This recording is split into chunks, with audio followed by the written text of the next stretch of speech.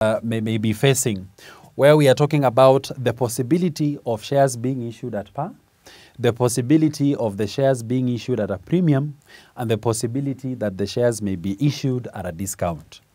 Now, issuing shares at par. Now, to determine whether they are being issued at par or at a discount or at a premium, we shall be looking at the consideration that the company is receiving from the applicant against the nominal value. So that we shall be saying that if the consideration received by the company is equal to the nominal value of the share, the issue is at par. What we also refer to as the par value of the share. So what was our nominal value? 10. What was the consideration we received for these shares? 10. Then that's an issue at par. That the company has issued its shares at par when the consideration they receive from the applicant is equivalent to the nominal value of the share. Now let's look at the other possibilities. Issuing shares at a premium.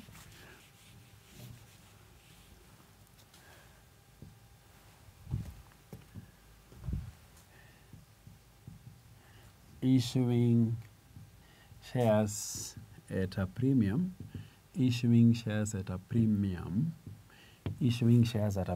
Again, we are saying that if the consideration the company receives exceeds or is more than exceeds the nominal value of the share, the issue is at a premium.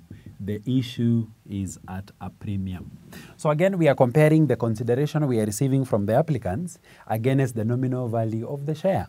So we are saying the nominal value is 10 for easy mathematics, and we are receiving a 15 consideration from these applicants, where we are saying 15 is greater than the nominal value of the share. So that we say we have issued these shares at a premium of 5. There is a premium of 5.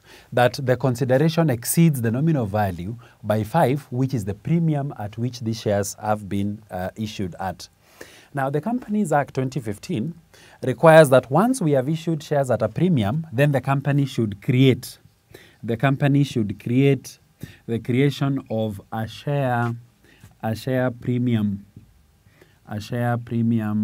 account. It is in this account, the share premium account, that this value of the premiums is posted or recorded. It is in a bid to show the distinction between the nominal value and any excesses that we have received in consideration. So that excess, the premium, then it has to be posted in a separate account, which is known as the share premium account.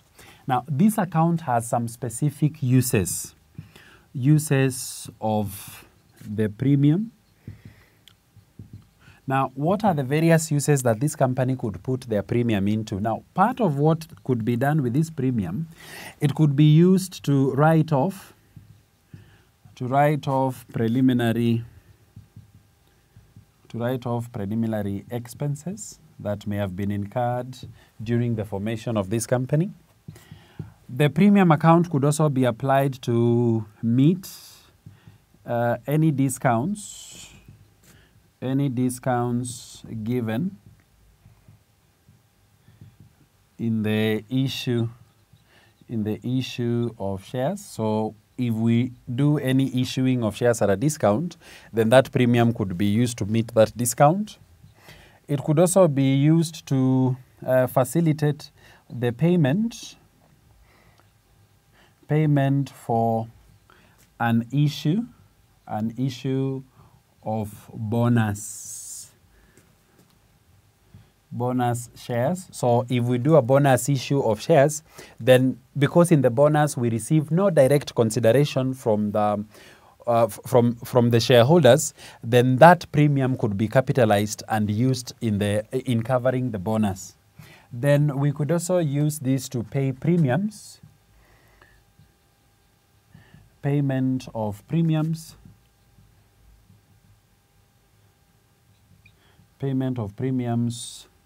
or commissions,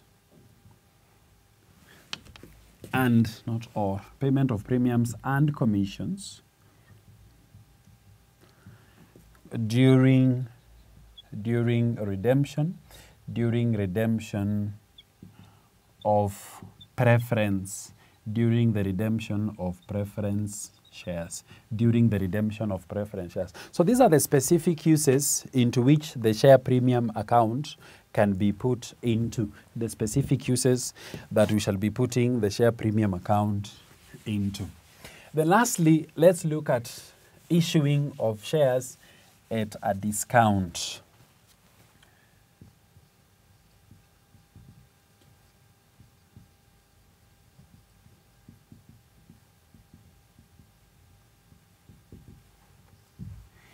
The issue will be considered at a discount if the consideration received for the shares is less than the nominal value, of the shares is less than the nominal value of the shares. So we are receiving less from the applicants than the nominal value of the share, then the issuing of the shares is considered to be an issue at a discount. Now we must state this, that issuing of shares at a discount is generally prohibited. It is not the usual way of issuing shares, such that there will be very stringent conditions that are placed on companies that have to make an issue of shares at a discount. So it is an unusual way. It is not the common way of issuing shares. It is a prohibited method that there will be very stringent conditions that these companies have to meet. For instance, conditions for discount issue, conditions for a discount issue. One, it is required that the shares must belong to a class. The shares must belong to a class already issued, already issued by the company. So this is not a new class of shares that we are creating. It must be a class of shares, a category of shares that already exists in the company. Then there must be the approval of members. There must be the approval of members, that members must be voting to permit the company's board of directors to proceed on to receive less than the nominal value of the shares that they are issuing. Then we also have a requirement that the members, or rather, the discount must not exceed the maximum prescribed by the members. Must not exceed the maximum prescribed by the members. So the members, in doing the approval, they would also be specifying what is the maximum discount that we can allow. So if they specify a discount of 5%, then the issue must be within that discount permitted. Then there is also an approval by the court, So this company will be making an application to the court so that the court hears any objections that there may be to the issuing of these shares at a discount. So if no objections are made, then the court shall be allowing the issue of shares at a discount. Then finally, we are saying that the issue must be effected, the issue must be effected within a month, must be effected within a month of the court's approval, must be effected within a month of the court's approval. So, dear class, that will bring us to the end of our first lesson in this topic, where, if you recall, we have looked at these issues where we have defined a share. We have also looked at the various common categories of classes of shares that companies can issue. We have also described the allotment of shares, and we have seen the three versions this allotment may take, or the issuing of shares may take, where we have shares being issued at par, where we receive an equal amount to the nominal value, issuing at a premium, where we are receiving more than the nominal value of the shares, and issuing at a discount, where we are receiving less than the nominal value of the shares. So thank you very much.